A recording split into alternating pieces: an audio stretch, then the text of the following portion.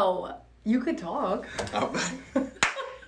Breakfast with the Browns is back. You're still dancing today. I mean, Philip's just in the best mood today. Celery juice every morning. That's right. Here we go. This is like brunch with the Browns. It's 10:30. Yeah, sorry it's a guys. little late. It's just a surprise episode. Uh-oh, we might be frozen. We're still loading over there. We're there. Okay, surprise episode. Happy Friday. Wanted to make a comeback and, just see you guys and give you guys a quick update. Well, you got any updates? We do a comeback like every 4 months. We leave for a while and then come back. Yeah, I know. So no promises we'll be here next week, but, I'm sure, hopefully we are. We'll see. We'll see if Philip gives me an attitude or not. So, we have a few things. Like, it's been an awesome year so far. Happy 2021. And we are in our new office. We just got an office right here in Vint Hill in about, it's been 2 months. A month and a half, 2 months. We love it. We don't have to work out of our house anymore. And so if you're in the area, come see us. We would love to see you and eat some lunch maybe. Maybe anyone want to bring us lunch? I thought this was breakfast.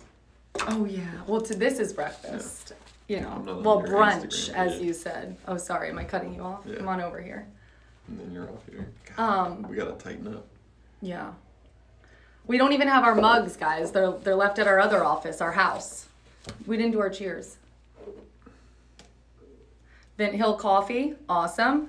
Another thing is we just hired a full-time buyer specialist for our team. His name's Steve Miller. I think we touched on this in our last comeback episode, but he's doing awesome, and it's great, especially right now for this market, because it's so important that buyers are out there seeing houses the minute that they're listed. I mean, we just listed one yesterday and already have a lot of interest on it. So, even during the coming soon status, deals are being made right now. So it's important to us as a team, to our clients, to never miss out or miss an opportunity. So bringing on a full-time buyer's agent was a way for us to maximize, the way that we can help our clients. So nothing's being missed. And then Philip can focus solely on the listing side. And so we're pretty well-rounded these days.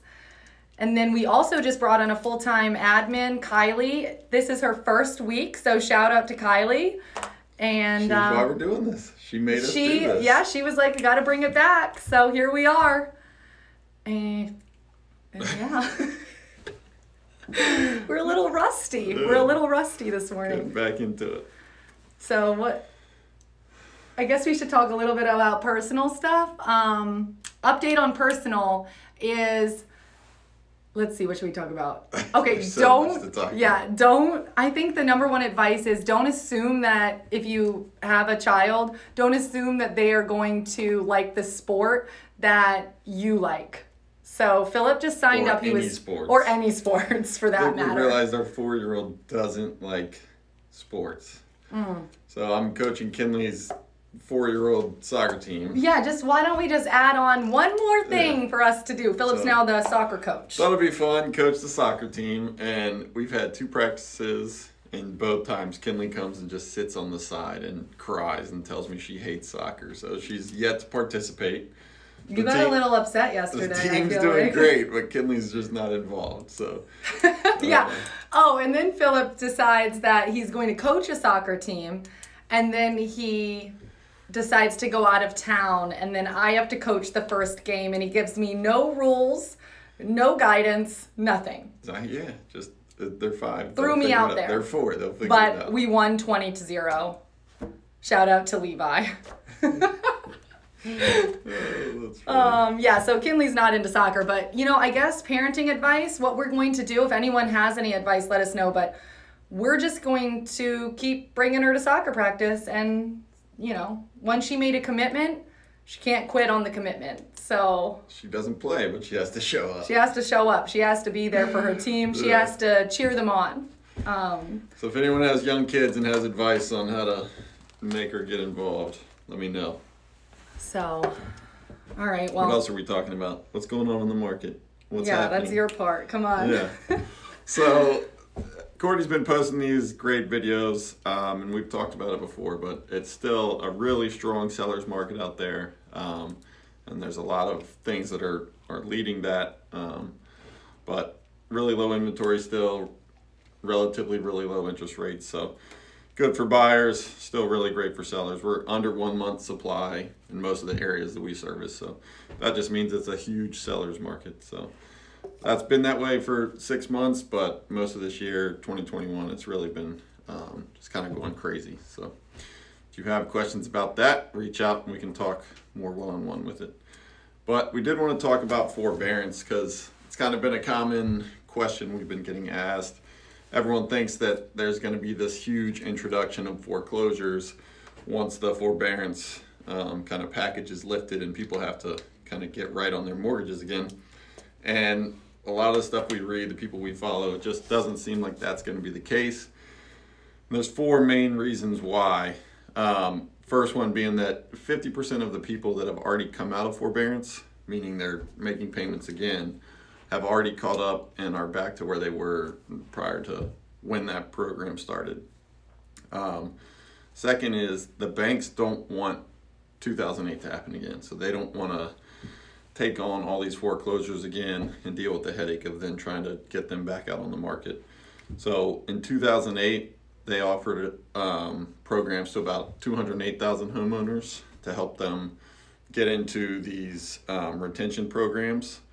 And just this year, in 2020 and 2021, they've offered retention programs to over 1 million people just to try and keep people in their houses. It's better for them if they can get these people on some type of program to keep them in the house. So they're doing there, Wade.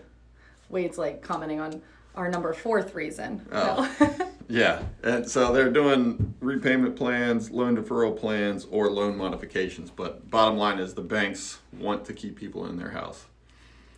Third reason, there's no political will for all these homes to come to foreclosure. The government wants people to stay in these houses. So they know what happened in 2008. The government is doing everything they can to make sure that doesn't happen again. And there's a big, long article on that. And if you want more info, reach out. We can talk about it. Last is kind of the biggest reason that we don't see these foreclosures happening, and that's most people have a lot more equity in their house than they did in 2008. So 1 out of every 10 people that is using the forbearance program has more than 10% equity in their house. So if you have more than 10% equity in your house, you could sell it and get out before the bank would foreclose on you. You've got enough equity to sell and get out before any type of foreclosure. So a lot of equity in the homes that people own right now. Yeah. So that's where we see it. Yeah, we get asked this. This is probably one of the number 1 things. Like, oh, the market's going to crash because of all the forbearance, you know, people. But as you're talking, I'm just like chugging my different drinks. I realized I was like, what do I do over here? So. My hands. But yeah, that was good. Anything else? I think that's it. Yeah. Yeah. If you have more specific questions, reach out. Yeah, reach out to us, and we'll be back next week, won't we? Sure. Yeah. We'll see. Everyone let us know if you want us to come back next week. If no one says anything, we probably won't come back then. If you want it to just be Courtney, let her know. She loves doing solo videos. No, I don't. All right, see you guys. Happy brunch and happy Friday. Gotta turn it off. Oh, I need to say shout out to my cousin Cliff. He wrote us. I just couldn't read it when we were, what's up? All right, bye.